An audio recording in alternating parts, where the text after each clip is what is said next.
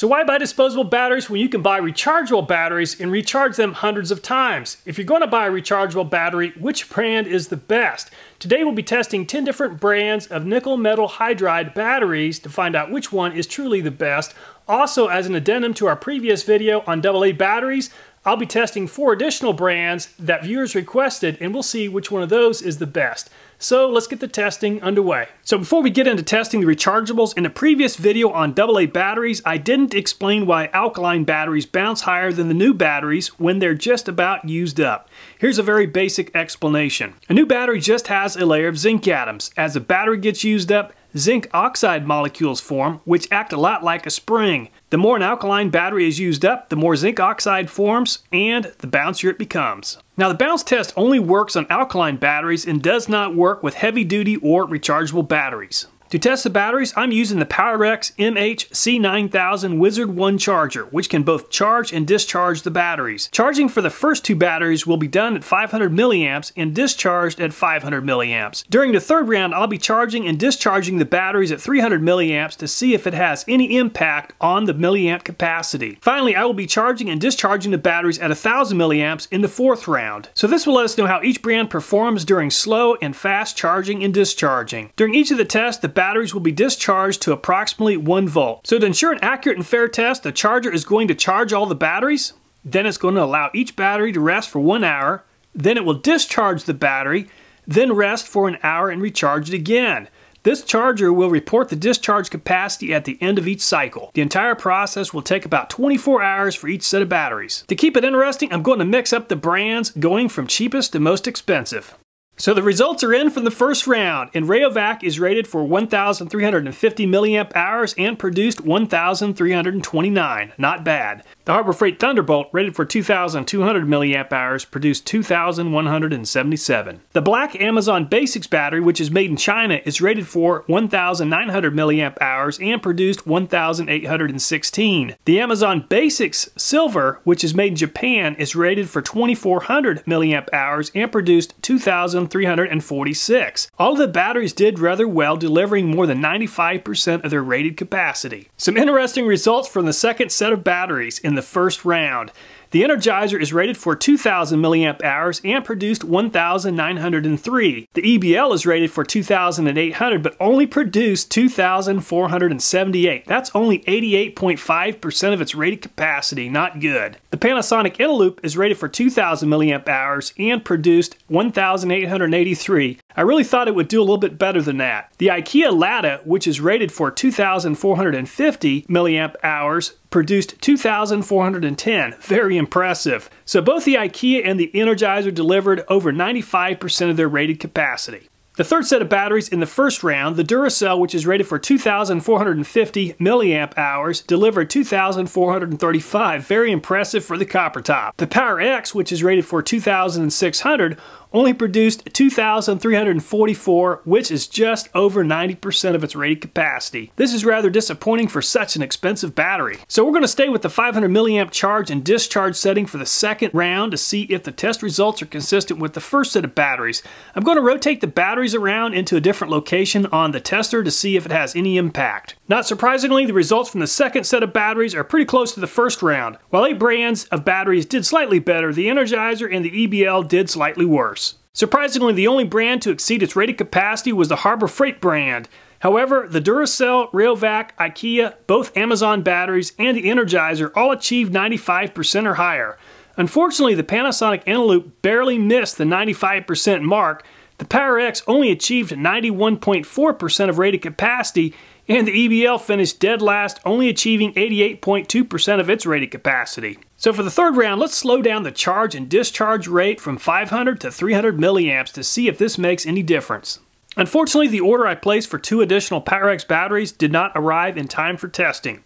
So slowing down the charge and discharge rate to 300 milliamps helped all the batteries achieve better results. Even though the slower charge and discharge rate helped all the batteries, the EBL still underperformed its milliamp rating by nearly 300 milliamps. So going from left to right, the Harbor Freight, Duracell, IKEA, Rayovac all exceeded their capacity by a little. The Amazon Basics Silver just barely missed reaching 100%. The Energizer, Amazon Basics Black, and Panasonic Eneloop all achieved 95% or greater. Unfortunately, the EBL only achieved 88% of its rated capacity. So one huge benefit of the rechargeable nickel metal hydride batteries is that they are great for high drain devices such as digital cameras with a flash. So this next test is going to be really interesting. We'll be charging and discharging the batteries at 1000 milliamps.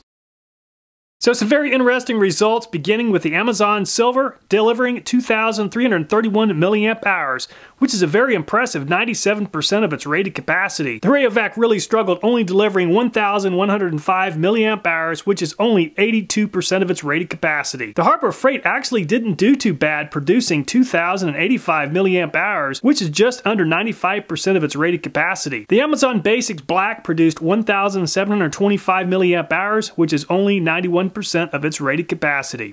The Energizer produced 1,772 milliamps, which is only 88.6% of its rated capacity, and the IKEA produced 2,374 milliamp hours, which is a very impressive 96.9% of its rated capacity. The Panasonic Eneloop produced 1,781 milliamp hours, which is only 89% of its rated capacity. The EBLs continue to disappoint, only producing 2,406 milliamp hours, which is just under 86% of its rated capacity. The final battery in the lineup is the Duracell, which produced a very impressive 2,457 milliamp hours, which is just over 100% of its rated capacity. I love this saying, ingredients matter, and it appears that the weight of the ingredients makes a huge difference. When you consider the weight of the first 4 batteries, it helps explain their milliamp production. It also helps explain why the EBL and Panasonic Eneloop didn't do so well based on their rating. All the way to the right, the Energizer and Rayovac have the least amount of ingredients, and that helps explain their low milliamp hour production. I purchased all the batteries on Amazon. I'm sure I probably paid a little too much for a couple of the brands, and that's a factor when figuring out value. In my opinion, it's going to be really hard to beat the value of the Harbor Freight and the Amazon Basic Silver. However, the value is based upon one charge and discharge cycle. For me, I'm very interested in finding a low self-discharge rechargeable battery, and that's something I haven't tested yet. Based on the 1000 milliamp charge and discharge test, as well as the 3 previous tests, I'm actually pretty impressed with the Duracell, Amazon Basic Silver, IKEA, and Harbor Freight. I was really hoping to see great results from the Panasonic Eneloop, but unfortunately they just didn't deliver the kind of results I'd expect for a battery that comes with a premium price tag. Finally, I was really disappointed that the EBLs didn't come a little closer to its rated capacity. I didn't expect much from the Rayovac considering its very low milliamp hour rating and price tag. If you haven't already seen the first AA battery test, the following information will make a lot more sense if you watch the video first. So the results are in from testing the extra 4 batteries, and the results are very interesting. In the 100 milliamp discharge test, Kirtland beat the other 3 brands, producing 2,011 milliamp hours. Considering the bargain price, Sunbeam did great, producing 1,456 milliamp hours. AC Delco came in 3rd place, producing 1,521 milliamp hours. IKEA came in 2nd place, producing 1,656 milliamp hours. In a 300 milliamp discharge test,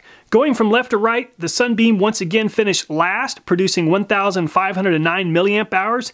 The IKEA once again came in 2nd place, producing 1,611 milliamp hours. Kirtland once again beat the other 3 brands, producing 1,627 milliamp hours. And the AC Delco came in a respectable 3rd place, producing 1,535 milliamp hours. Based upon the price I paid, Kirtland is by far the best value at nearly 69 milliamp hours per penny. Very impressive. Sunbeam also proved to be a terrific value at 58 cents per milliamp hour. The AC Delco placed 3rd at nearly 48 cents per milliamp hour. Now the IKEAs are a great battery, but I didn't get a very competitive price on them at 76 cents per battery, so in my testing they finished middle of the pack in terms of value. So which battery do you think is the best? By the numbers, the Harbor Freight came out on top as far as milliamp hours produced per penny. However, I have a hard time trusting the Harbor Freight brand. I've just had too many bad experiences with their products. However, I really do like the Amazon Basic Silver battery a lot. Now regarding all rechargeable batteries, my biggest concern with them is that they self-discharge over time. So which rechargeable batteries do you think are the best in terms of not self-discharging at a quick rate? I know the Panasonic Eneloops claim that they do a very good job with that, but I haven't had a chance to test that. What I do plan to do, since I cataloged the charge date and the charge capacity of all 4 batteries for each brand, is I'm going to test them again at 3 months, 6, 9, and a year and see how much capacity they lost just from sitting on a shelf. I'll keep them in a temperature-controlled environment and in a safe place where no one will use them, just to make sure that we get an accurate test result. Also, I read and reply to just about every comment, so if you have a future video idea, whether it's batteries or anything else, please leave a comment and I'll take notes and try to get to it. Thanks so much for watching the video. Please take care, and I look forward to next time.